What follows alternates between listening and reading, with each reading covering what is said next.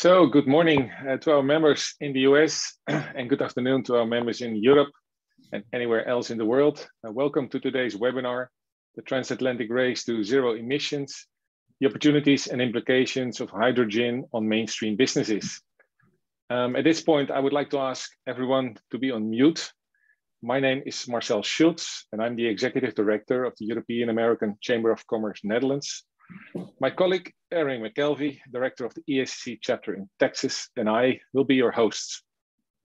For those of you not yet familiar with the EACC, we are a network of 8 chapters, 3 in Europe and 5 in the US. And in total, we serve close to 1,000 member companies. The EACC is a non-lobbying and non-profit organization. Our main objective is to stimulate business development for members and to facilitate networking and relationships between European and American businesses and professional organizations. Today's topic ties into both strategic and geopolitical discussions at senior government levels and to debates taking place in company boardrooms concerned with making choices and investments for their day-to-day business in order to keep up with the energy transition. Our audience today reflects both corporate stakeholders in the US, Europe, and the rest of the world, as well as many officials from governments, embassies, and consulates. We'd like to thank our EACC Texas and Netherlands members at Houthoff for working so diligently with us to shape a program on this topic, resulting in an expert panel including Houthoff, Air Liquide, and Port of Rotterdam. Finally, we find ourselves in the qualified hands of Jennifer Warren to steer this conversation, so that in the next 60 minutes, you will hopefully have a better understanding of what hydrogen will mean for your organization. Erin will now introduce our panel, and I wish you a wonderful program. Thank you for the introduction, Marcel, and welcome everyone. We are using Zoom meeting today, which makes you all more visible. However, we kindly ask you to remain on mute. We will allow for Q&A at the end of the program and ask that you type your questions into the chat box on your screen. This program is being recorded and will be available on the EACC YouTube channel in the next day or so. We'll send a link out to all those who register. Please note that all comments and opinions presented by our speakers are their own and do not necessarily represent the views of the European American Chamber of Commerce or its members. I will now introduce the panel and our moderator.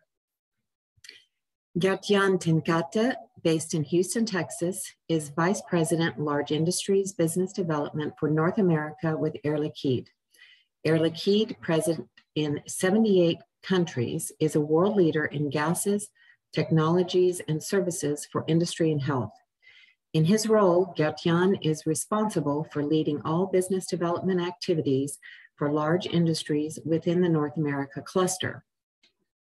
Nico van Duren, Director, New Business for the Port of Rotterdam, is responsible for the program on energy transition for the port and projects such as development of carbon capture and storage, hydrogen, bio-based chemistry, renewable energy, and sustainable transport. With 300 lawyers worldwide, Houthoff is one of the largest law firms in the Netherlands. Kirsten Berger is a corporate partner at Houthoff, Netherlands, where she specializes in energy law and has extensive experience in the energy and industrial sector.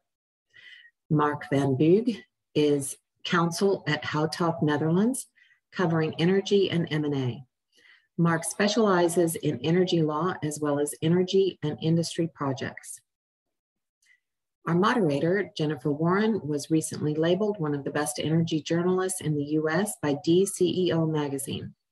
Her areas of expertise include energy trends, their economic and geopolitical implications, and resource sustainability issues. She is principal of Concept Elemental, a strategic communications consultancy, focusing on energy and sustainability themes, thought leadership, and creative trends analysis. Jennifer, welcome, and thank you for agreeing to moderate today. Thank you, Erin, very much. And Marcel as well. Thank you for your introductions and welcome everyone. This is a really amazing group of experts and an equally impressive audience.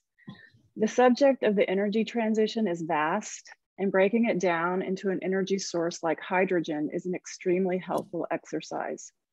It feels like a historic time for the energy systems of the world, with the two most advanced energy blocks presenting different realities, but some common vision. The horizon of this transition keeps shifting, and more recently is the push to net zero, and it's driving investment in new and different ways. Here in Texas, we're the largest producer of oil and gas in the United States.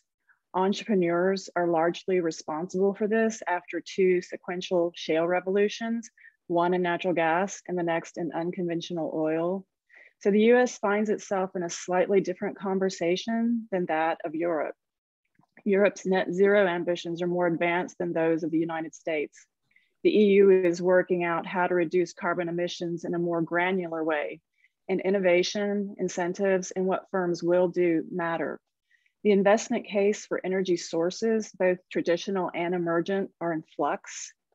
But we're fortunate to have experts that can talk about Europe's energy transition and have insights about the US. Hydrogen's been receiving great attention as firms, analysts, and policymakers try to assess the energy mix of the future. Our experts will provide overviews for us, and then I'll pose some questions to each. Feel free to put your questions in the chat area, and we will begin. Garrett, over to you. Thanks, Jennifer, and let me allow me to quickly pull up a couple of slides to help me do my introduction. So first of all, I wanted to thank the EACC and Houthoff for organizing the webinar today and inviting me as our speaker. It's a great pleasure to be here with you virtually today. And I'm also happy and very honored that we're joined by the Port of Rotterdam, a very important partner for Air Liquide in the Netherlands. We already, in the introduction that Aaron gave, we already briefly mentioned Air Liquide, so I won't say too much about the company other than we're a large international company and present all over the world, very active in the hydrogen market, amongst other things. But maybe a word on hydrogen first. Air Liquide was one of the founding members of the Hydrogen Council, a CEO-led initiative starting with maybe only a handful of companies in 2017, I think about 10 or 13 companies, but now over 130 companies, large companies across the world are united in working together and fostering the development of hydrogen. And it just shows how much has happened in the last couple of years on this topic. And when we translate that into Air Liquide's ambitions, we were the first company in our industry to announce far-reaching climate objectives. So we are actively working to reduce our carbon emissions by 2035 and working on a pathway to reach net zero in 2050. So all of this in line with the Paris Climate Agreement. And amongst others, we intend to reach this by heavily investing in the new hydrogen economy, on top of all the hydrogen customers that we already serve today. And maybe as a last picture, but for the audience, and we'll go into more detail later, but hydrogen is not new for us as an industrial gas company. We have extensive pipeline systems, both in the US and in the Benelux as examples here, because that's where most of our audience is today, just to show that we are already a large producer and distributor of hydrogen through our pipeline systems. So I wanted to leave it there for the introduction and give it back to you, Jennifer. Nico, it's your turn for your overview.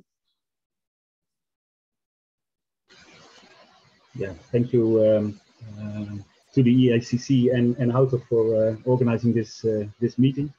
And I will also give a short introduction and share some slides to underline my words.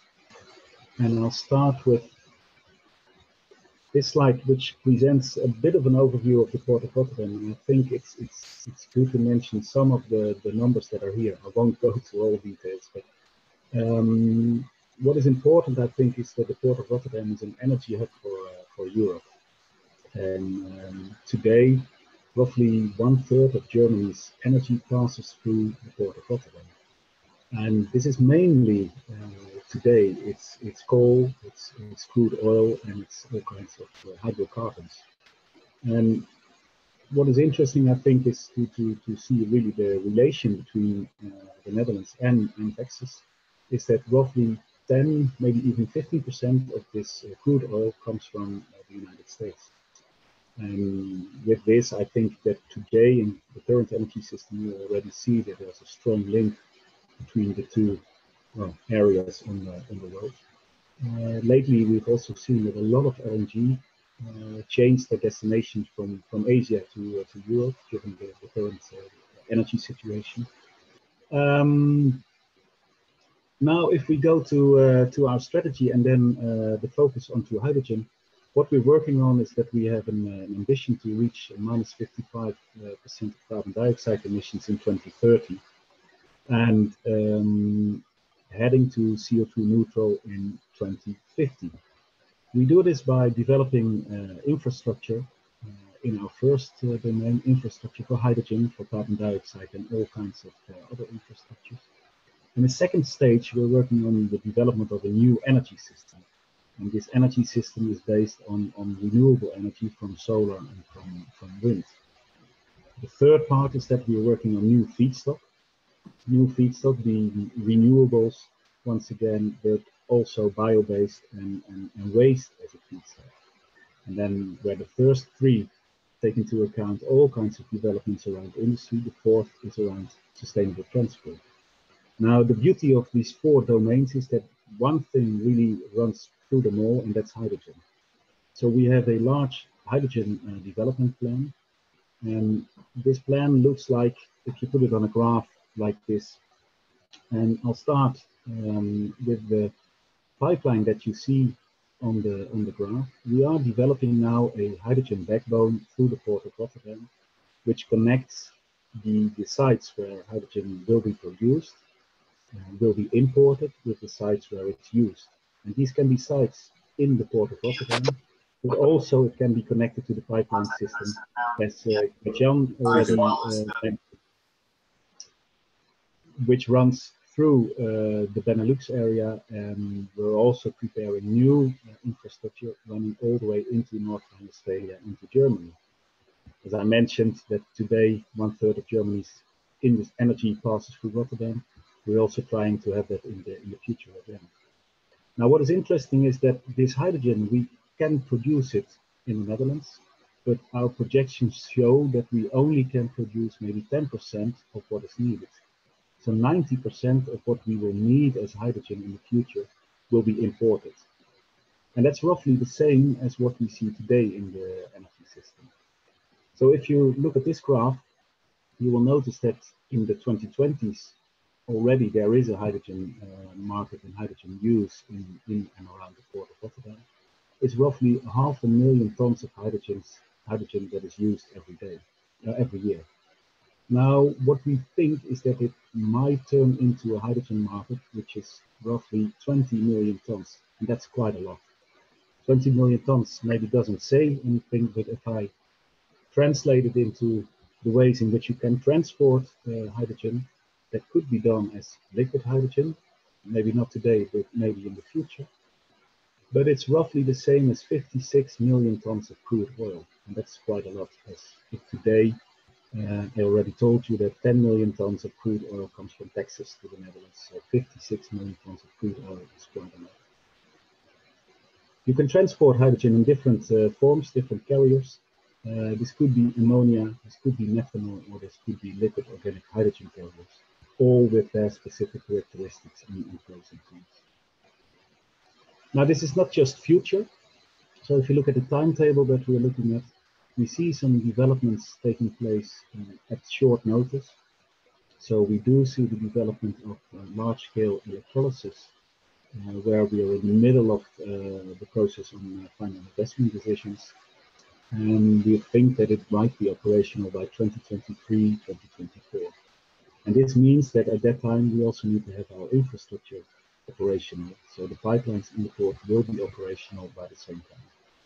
And then maybe a little later, we will see first imports coming from all over the world. And I think that this also could be a connection between Texas and the Netherlands and our part of Europe, to see these kinds of flows starting to take off. by the middle of this decade. With that, I will leave end my introduction and happy to discuss further on in this event. Thank you. Thank you, Nico. So Mark, it's your time for your overview. Thanks very much. If we could skip to the next slide, please. First of all, many thanks to the EACC for organizing this meeting. Honored to be speaking with you all today, together with Air Liquide and the Port of Rotterdam. What I'd like to do in the next few minutes is just set the scene, mostly from an EU perspective, but to start with, to give you a brief impression of where we stand and why we're talking about hydrogen today. This slide illustrates the annual greenhouse gas emissions from the world's largest emitters. I consciously took a slide from 2019, pre-COVID era. And what it illustrates is that the US and the EU together, so the orange bar in the bar charts and the green bar in the bar charts, together account for, and the percentages can vary slightly, but together account for roughly 20% of annual global greenhouse gas emissions. So in other words, there's work to be done in reducing these greenhouse gas emissions. And in the next few minutes, I'd like to give you a brief impression of what the EU is doing in this respect and how hydrogen fits into the EU's greenhouse gas emission goals. Next slide, please. So not too long ago, on the 11th of December 2019, the European Union proposed the so-called European Green Deal. The name, of course, is borrowed from the former US President Roosevelt's New Deal. This European Green Deal is a roadmap of key policies and measures that the EU requires to achieve climate neutrality by 2050. That's the end goal. In that context, the EU has proposed and in the meantime adopted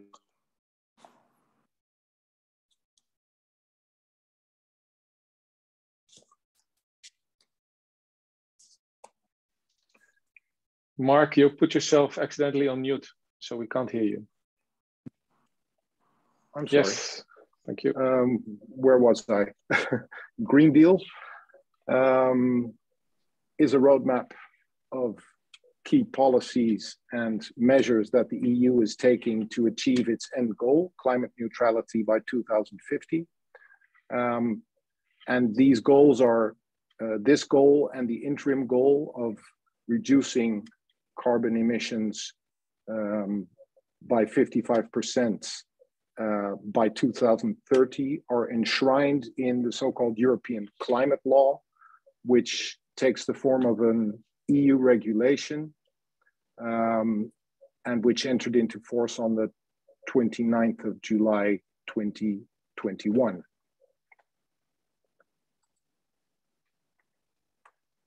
That was followed by the so-called Fit for 55 package, or packages, I should say, because the Fit for 55 package is in effect a set of European legislative proposals.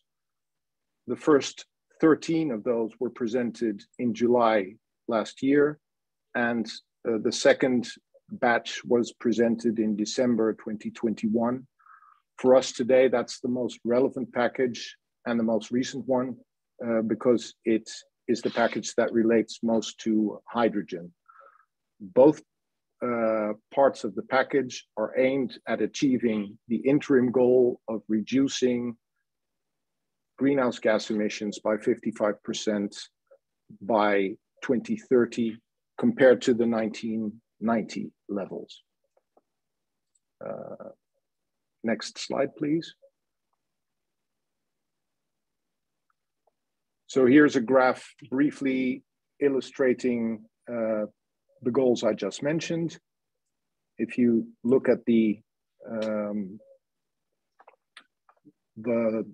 bottom dot on the at the bottom right-hand corner of the graph, you see the end goal, climate neutrality by 2050, and the minus 55% interim goal is slightly higher up on the graph to the left. So hydrogen at present is, as was mentioned already, largely produced using fossil fuels, in particular natural gas, but it can also be produced without CO2 emissions in the form of blue hydrogen, where hydrogen is produced using carbon capture and storage technologies, or green hydrogen, where hydrogen is produced using renewable sources. And this is where hydrogen fits into the EU goal of reducing greenhouse gas emissions. The EU's hydrogen strategy was published in July of 2020. And in essence, it aims to increase the share of hydrogen in final energy consumption from less than 2% today to 14% by 2050.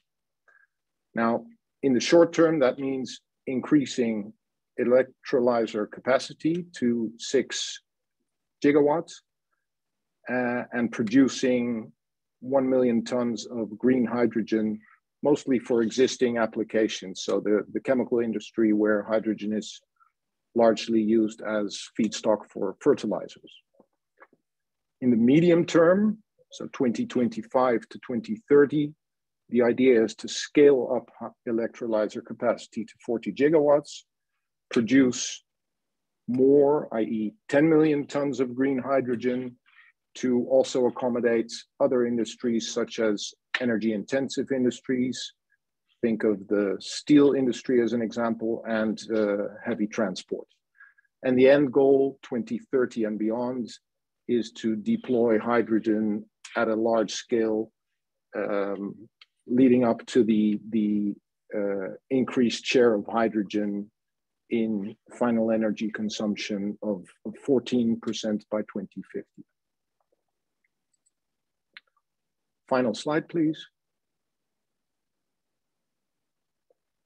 So the recent second part of the Fit for 55 package, launched in December 2021, contains, among other things, two legislative proposals relating to both natural gas and hydrogen.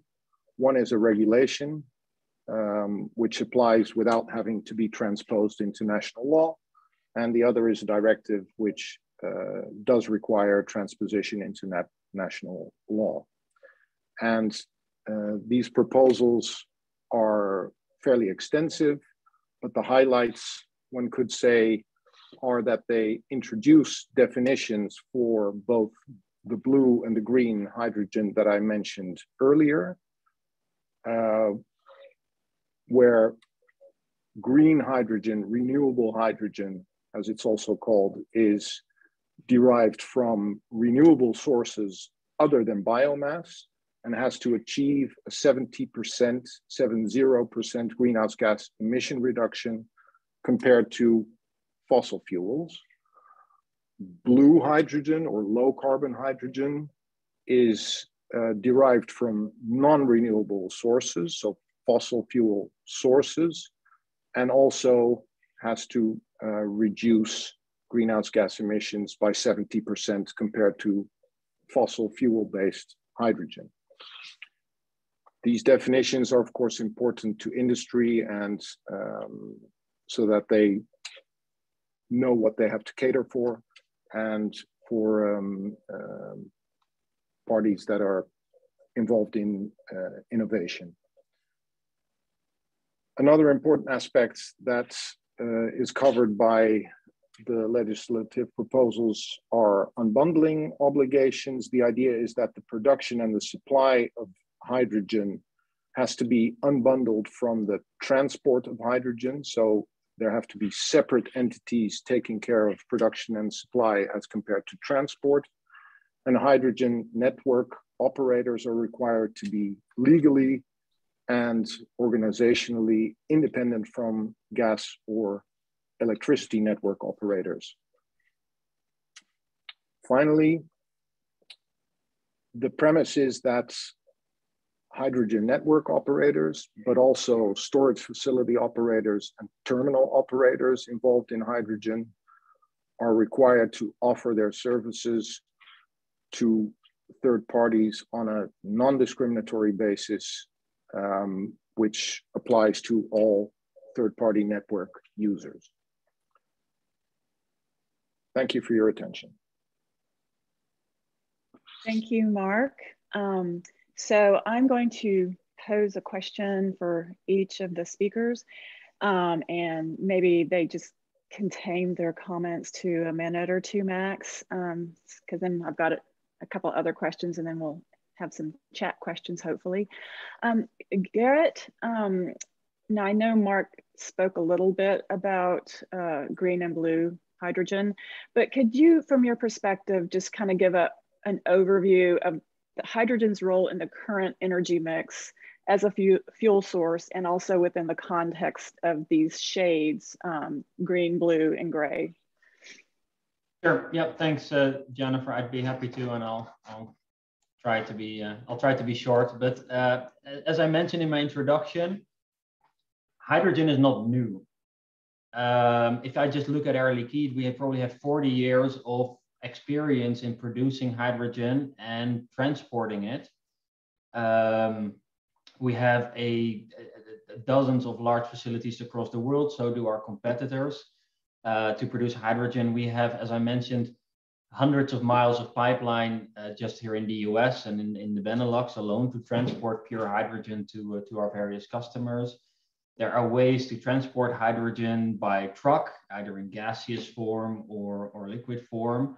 And even here in the US, Air Liquide has proven that you can store hydrogen safely underground, because we've actually built the largest hydrogen storage cavern in the world here, just a few miles east of Houston in Beaumont. So all of this is not new.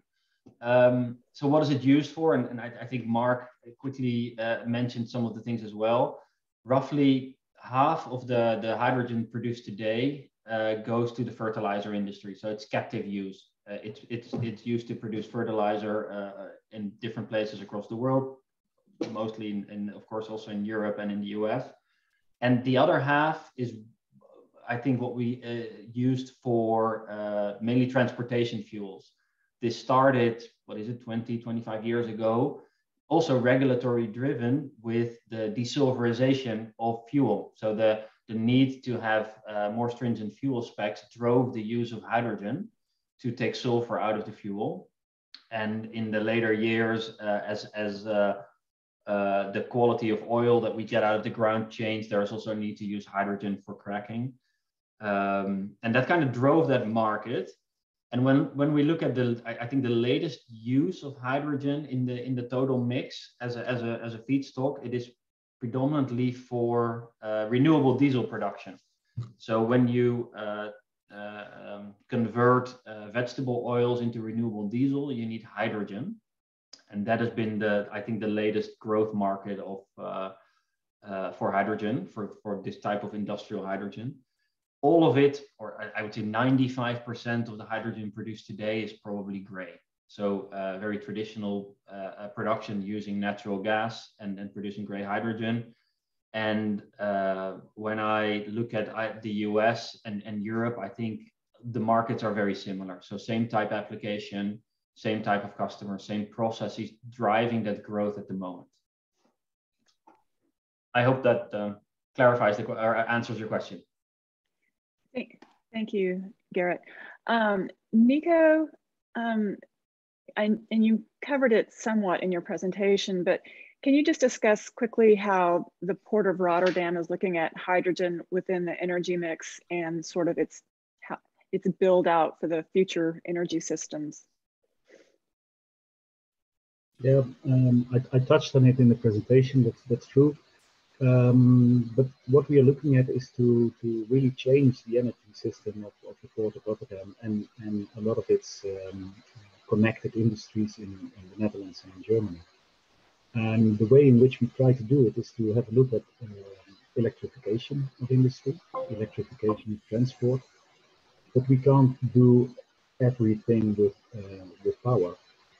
So what we need is also hydrogen as an energy carrier.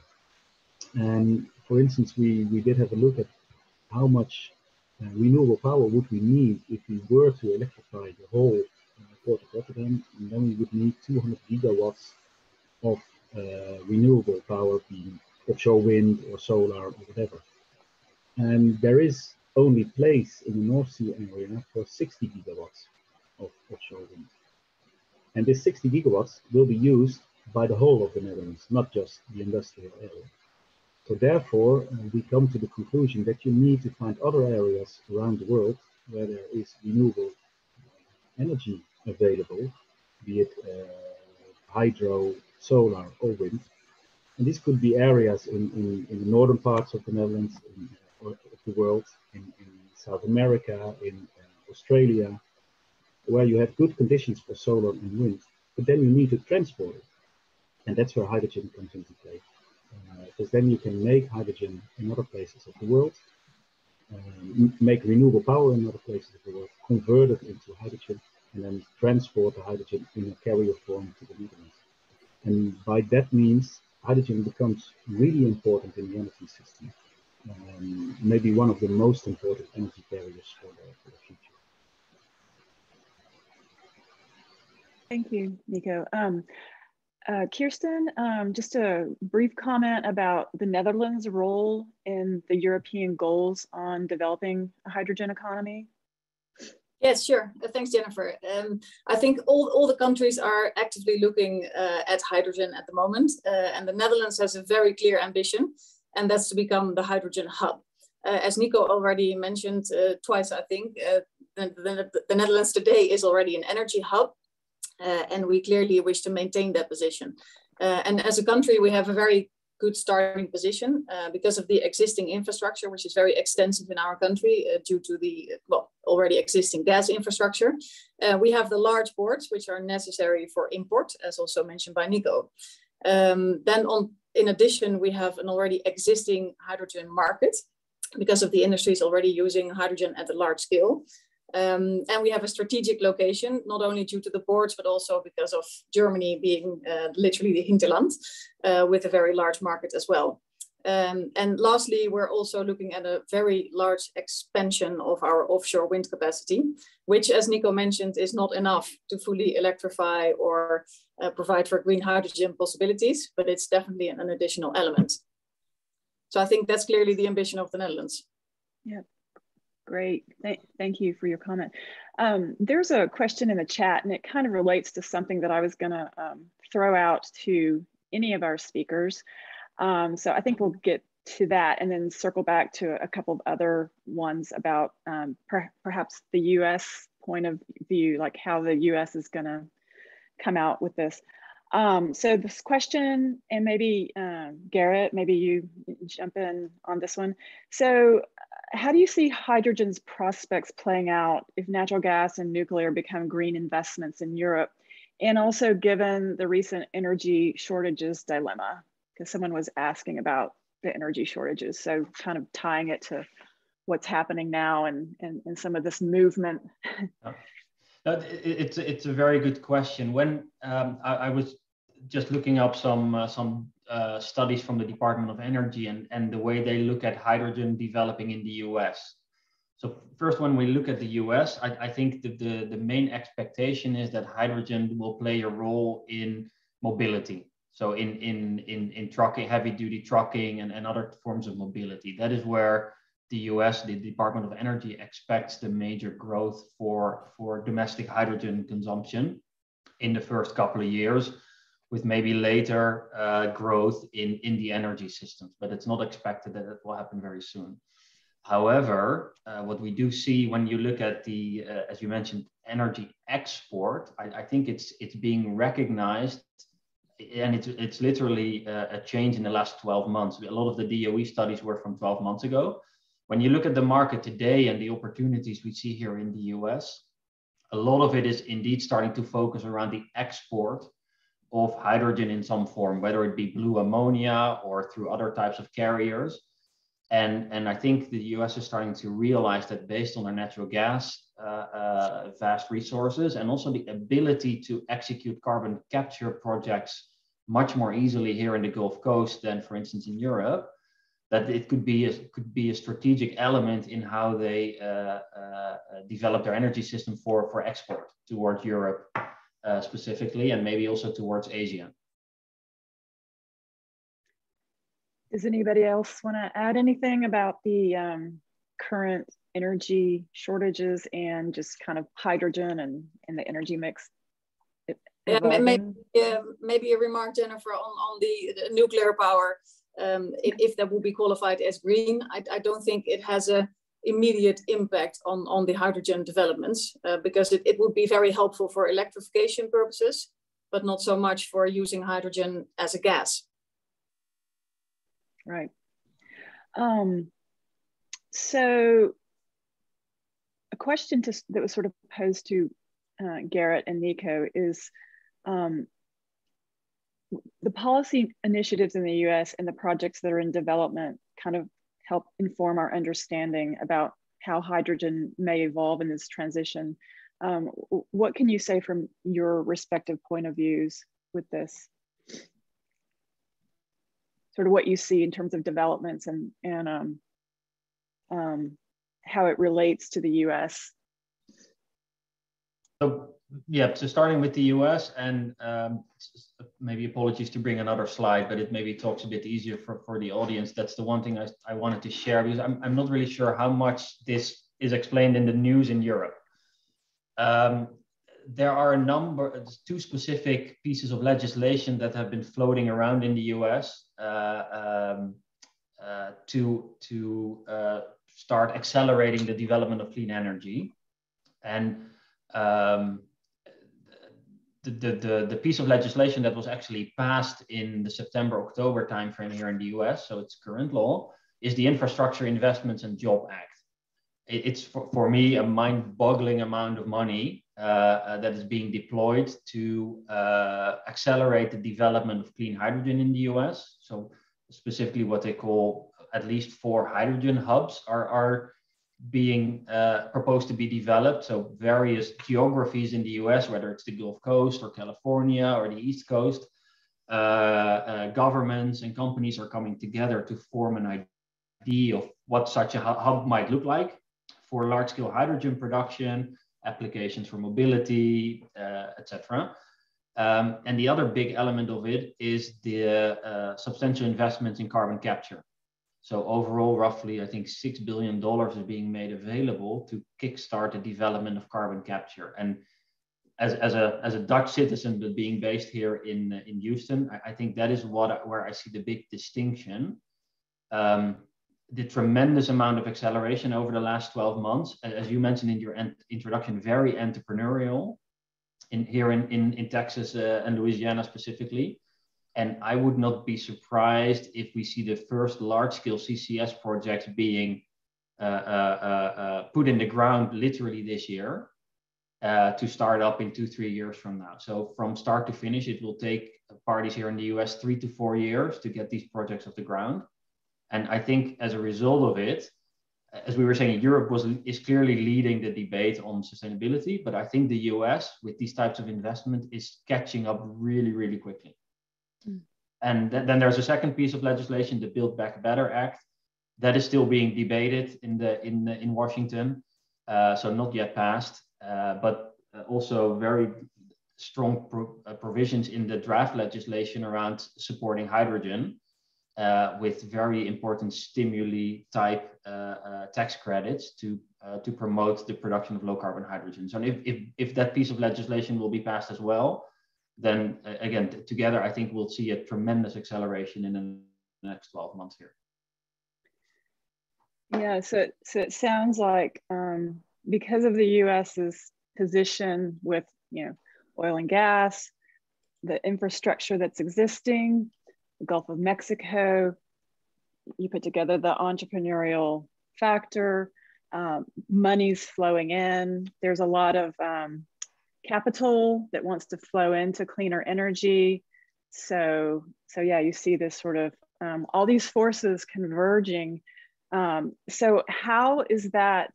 How does that differ in Europe? And Kirsten and or Mark, you may have a comment with some of the deals you see, how that relates, you know, to this investment theme of money flowing towards more sustainability and hydrogen and the like. I'm not sure whether it's really different. I think the number of rules and regulations is probably different from the US. I think that's a standard distinction that everyone always makes, that in Europe things are only allowed if specifically provided for by law, and the US is the other way around. Everything is allowed unless forbidden by law. So that could accelerate developments in the US. I think there are so many initiatives right now in Europe and also particularly in the Netherlands because of this hub ambition. And I think Gert-Jan already mentioned the Hydrogen Council. There are many similar cooperations, consortiums, pilot studies. And I think what's quite typical is that all kinds of parties are involved. So not only private parties, also authorities, but also research institutions, and looking together at the whole chain, because in the end, within the chain, everyone is dependent on everybody else. And what we see as a clear theme is the call for public support, both in the form of subsidies, but also in the form of clear regulations, which obviously have to take place at a European level. Yeah, just to add to that, I think that very briefly, the European Commission estimates that, you know, between 200 and 450 billion euros will be invested in the hydrogen economy between now and 2050. Looking at the short term, the Netherlands has pledged to invest about 100 million euros in clean hydrogen, and some of the Dutch are jealously looking at neighboring countries such as Germany and France, where the amounts pledged to promote blue and green hydrogen are significantly larger, in the billions rather than the millions. Having said that, as Kirsten mentioned, there's a call for subsidies to promote both blue and green hydrogen use and technologies. And those are not included in the Dutch 100 million amount. So in effect, you could say that the Netherlands is also committing significant government resources to getting, you know, a viable hydrogen infrastructure off the ground. Yeah, and if I may add, and maybe make the connection between what Garrett said and Mark and Kirsten. What is interesting is that what you see now is that a lot of the developments in, for instance, Germany are around demand development, whereas the developments in the States, as I understand, are more like supply developments. So the interesting part is to really connect supply and demand. And one of the things that we need for that is certification of the hydrogen and certification of the carbon content of this hydrogen. And if we get that worked out well, then we can really see this trade flow starting to take off within, I think, a couple of years already. So what will this mean in terms of competition, you know, for, you know, these hubs, and competition in terms of investment dollars, you know, like in Europe, sounds like there's a lot of public investment that's going to go towards this. There's some in the US, but there's also a lot of interest in capital markets, you know, private investment going into large firms that are going to be large players. How does anybody see those factors playing in this competition for the hydrogen economy and whatnot. You know, competition for capital, competition between like these hubs, you know, these 4 hubs you mentioned, like what will set things apart? You know, is it the capital? Is it the policy? Is it for innovative firms? Anyone can jump in. It's a very good question. I'm not sure if I have a good answer for you, but what we see when we talk to our customers, and I think Nico mentioned on a very important point, we can all produce hydrogen and that's great, but there needs to be demand for it. So an energy carrier is one thing, but at some point somebody actually needs to use the hydrogen for something. And when we look at the different types of hydrogen hubs that are being developed, I think in the US, each has their own specificity, their nuance. I think when we look at California, there is a very strong desire in Los Angeles and San Francisco to look at the mobility market. So decarbonizing the local the heavy duty trucking, et cetera, et cetera. When we look at the Gulf Coast, because of maybe oil and gas industry, we're looking at much more large scale, low carbon hydrogen production for the energy environment or for power plants or those types of applications. And the northeast of the US has their own nuance again more focusing on mobility and other type applications. So I think what we see here is each region kind of plays into their strength and will try and make the argument with the Department of Energy why their specific proposal is of course the best to accelerate the growth of hydrogen in the US. There's a question here in the chat, and I better get to one. This is the question is blue hydrogen is sort of an excuse for delaying rather than mitigating greenhouse gas emissions, and why not just focus exclusively on green hydrogen since it needs more investment? Anyone want to jump in on that? Yeah, it's an interesting question. What we see is that we really do need both.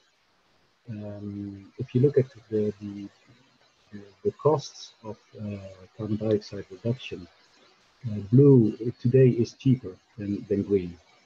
So that's one. But the other one is that if you look at green, we just need some time to really develop this at scale. I gave you some numbers, and I think the biggest electrolyzer today, which is operating, is around 10 or 20 megawatts. And we need to go to gigawatts. This simply takes time and needs time to develop. So the first developments that we will see in the Port of Rotterdam coming operational in 2024 are 200 megawatts. And I think in Saudi Arabia, they are going one scale higher, but it still needs to scale, and that takes time. And we don't have that much time in order to reach this carbon dioxide reduction targets. So you need to focus on blue and on green. That's how we feel. Yeah, I think Nico is absolutely right. I think we recognize that blue hydrogen is a transition technology ultimately, but absolutely needed and available to be done in the next couple of years. Whereas if I look at the things we work on in the US, and I think my colleagues in Europe as well, a lot of electrolyzer projects, but at some point it takes time to actually even produce the electrolyzers. There's a tremendous backlog in just getting your hands on the cells in order to get a project off the ground. So even with the ambitions of hundreds of megawatts or gigawatts of electrolyzers, it's going to take years to actually start building the facilities who will build the electrolyzers. So all of that to say that it is absolutely happening. And to your point, Jennifer, there's a lot of capital going into that type of development, but it's going to take years. And in the meantime, blue hydrogen, we can more or less start today and start decarbonizing the existing infrastructure. That's how we look at it. And thanks, Nico, for mentioning the largest electrolyzer in the world, because it's actually Air Liquide's electrolyzer. And we started it up last year in Canada. So thanks for mentioning it. Yeah, perhaps just, Jennifer, if I may, yeah. Just to add to that, even blue hydrogen, which indeed at present is cheaper than green and a realistic, transition technology in terms of clean hydrogen, and absolutely necessary, I think. Even that, to get that off the ground, if we look at developments in the Netherlands, is not an easy task. One of the largest projects involving blue hydrogen is actually one in which both Air Liquide and the Port of Rotterdam are involved. It's the so-called Porthos project, named after the Musketeer. And basically, it consists of a pipeline which runs from the Port of Rotterdam industrial area, connecting various launching customers, including Air Liquide, to a pipeline which will transport CO2 into the Dutch part of the continental shelf. So the pipeline will end as a subsea pipeline, and the CO2 will be stored in depleted gas reservoirs. This is a large scale infrastructure project, and I think it's fair to say that without government support, or at least support from entities which are wholly or partly government owned, this project would not have been possible, or at least would have been very difficult to get off the ground. So I think in general that may apply to more parts of the development of the hydrogen infrastructure in any event in the Netherlands, but likely also in other European EU countries. Government support, I think, is key, not only in terms of subsidies, but also in terms of actual involvement. One other question, because we're getting short on time, and so maybe a quick response. So the question is about the risk of a different administration, possibly in the US in a couple of years.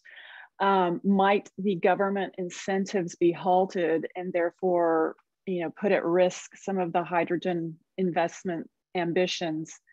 Could anyone comment on the changing flux of US politics related to hydrogen and its prospects here? Yeah, I have to be very careful, but I can provide some perspective. I think when I just look at Air Liquide and our engagement with the legislative people in Washington, we work with senators on both sides of the aisle. I think there's a fairly good amount of support for decarbonization on both sides, and despite maybe the current political environment in the US, I don't think this is largely being disputed. So I think it's a matter for us to get certain projects off the ground, but I don't think we're too concerned that the policies will change 180 degrees and certain incentives will be pulled back, etc. We don't see that as the major risk at the moment. Mm-hmm. Yeah. Does anybody else want to say anything about that? Okay, we've got just a couple of minutes left. I'll try to, this is sort of a question about the practical uses of hydrogen. It's not easy to transport and store. Car tanks are heavy. With it, what can we hope for in the developments in this field? I guess they're getting at the transportation and usage elements. And is there an expectation that the hydrogen economy can develop like in the speed that the battery sector is going?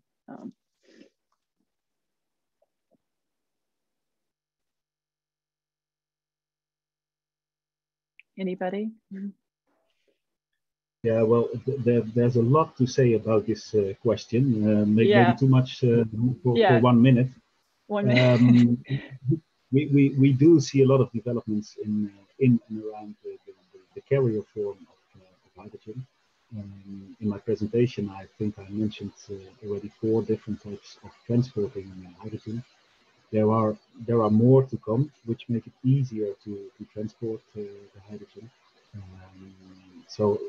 But really, it's too difficult to explain it in just 1 minute. Yeah. Maybe one thing around the speed of development, which you see in batteries, if that's in the question. I think we're at the start of the developments around hydrogen, so it will speed up, and then it will catch up with the speed of battery development. Yeah, maybe next time we'll do a master class in the hydrogen developments and its uses for another day. Aaron, I think we're at time. I'm gonna shift it back to you, and thank you everyone for your very insightful comments. You're all amazing experts, and we're very fortunate to have heard from you. Thank you, Jennifer. I think this was a great presentation. We've had a lot of great comments in the chat box. Appreciate everyone's time. So I'd just like to say on behalf of the European American Chamber of Commerce, Texas and Netherlands, and Marcel's got a couple of things to say as well. Just thank all of our speakers, Gert-Jan, Nico, Kirsten, and Mark, and Jennifer for this excellent and engaging program. We hope our guests learned more than they knew and had some good takeaways from the presentation today. So the EACC Texas will continue to add new programs on our website and share information via our newsletter. We will be putting this recording up on the EACC YouTube channel, where all of our presentations are from the network, both here and in Europe. And we hope to see some of you at South by Southwest in Austin in March, where we'll share some space with the EU delegation. That should be fun. And Marcel, I'll let you wrap up. Thank you, Erin. Thank you, Jennifer. And also a big thank you from EACC Netherlands to all the panel members who have done an excellent job, as well as to our members who factually make these programs possible. In case you would like to be connected to one of today's participants, feel free to write us an email. We'll then forward your request. If you're not yet a member and would like to receive information on that, please reach out to Erin or myself. And finally, do stay in touch with your local chapter for information and on upcoming webinars and events. Our next program will be a fireside chat on February 16 with the former EU ambassador to the US, David O'Sullivan, on rebuilding the transatlantic relationship. Wishing you a nice rest of the day and looking forward to seeing you all back soon.